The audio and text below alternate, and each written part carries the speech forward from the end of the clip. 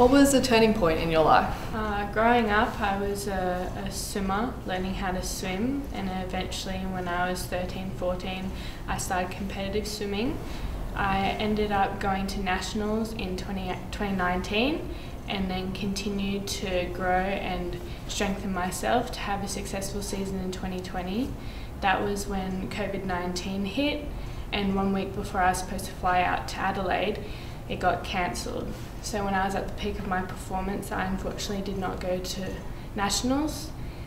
And because we're in lockdown for about 6 months, I didn't have a pool to train. So I had to do physical land-based exercises, and I lost all my fitness. So for the next season, I didn't get to perform as well as I wanted to.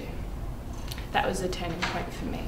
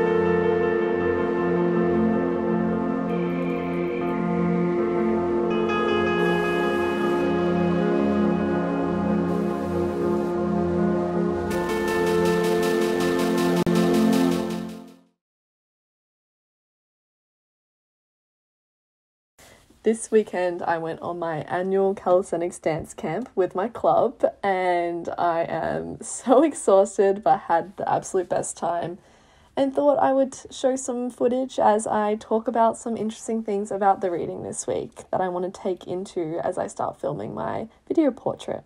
A key point that I noted is to aim to elicit feelings, as often interviewees might answer your questions with objective facts or quite general answers. To avoid this, it's really important to evoke feelings within the interviewee through asking them stories that can bring back vivid emotions and memories and make their responses more in-depth and more emotionally arousing. This really stood out to me because it helped me realize that a question can sometimes only provide you with quite a surface level answer, whereas asking them to retell a story and how that impacted them can produce more feelings and in return create more exciting and interesting answers. My second key takeaway was the importance of silence and how this can be one of the most powerful tools in getting a good response in an interview. As after an interviewee answers a question and they pause in silence and they seem like they're holding something back,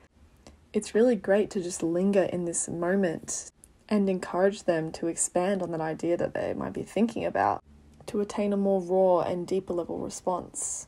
With this information, I intend to trust and just wait out the silence when I'm interviewing someone, because it can be edited out anyway and you can get such great responses from it.